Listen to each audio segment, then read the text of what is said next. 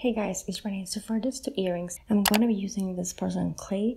I do love to work with this one for my accessories. It's just easier to work with this. You get more product and I don't have to bake anything. But feel free to work with polymer clay if you prefer. You get pretty much the same results. So I'm going to be sharing two ideas. For one, I'm going to be using my piping tip 2D. And for the other one, I'm going to be using this round cookie cutter. And these are its sizes. For all of them, I'm going to be using this roller that has these two green rings on each end. Those are there just so that I can have the same thickness all throughout my clay. For both of them, this is going to be the same. I'm going to be rolling my clay. I'm going to be cutting two circles. This is how I'm going to be shaping them. Using this palette thing that is like kind of like mini bowl sort of. And I'm going to be placing my clay in there for it to dry with this shape. If you're using polymer clay, you can shape this first and then bake it. Not really sure how well it's gonna hold its shape though, but you know, you can give it a try. So for one pair, I'm gonna be using this dotting tool. I do have the DIY. Before my clay is fully dry, but it's like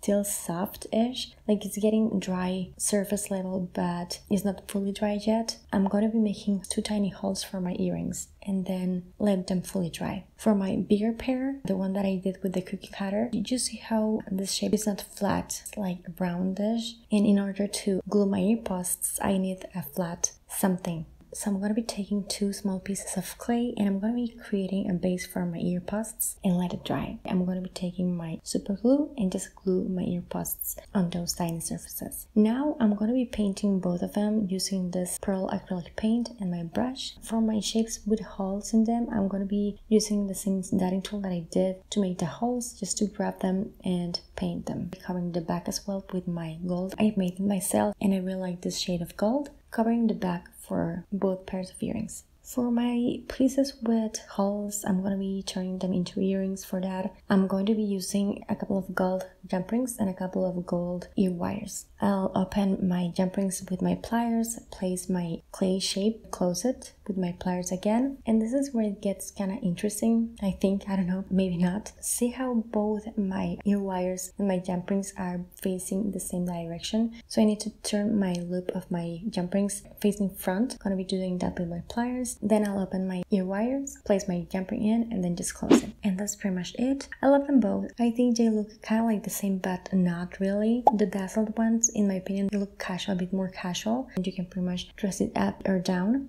The ones that are not dazzled, they remind me of like a huge grandma's pearl earring. There's something classic about these ones, and in my opinion, they sort of look more put together. And there's always something classic about a pair of pearl earrings, even if it's like faux, like this ones. I like how both of them turned out. Hopefully you like them too. Let me know down below. Give this video a thumbs up, subscribe for more earrings and accessories, and share this. Thanks so much for watching. I'll talk to you later and take care. Bye!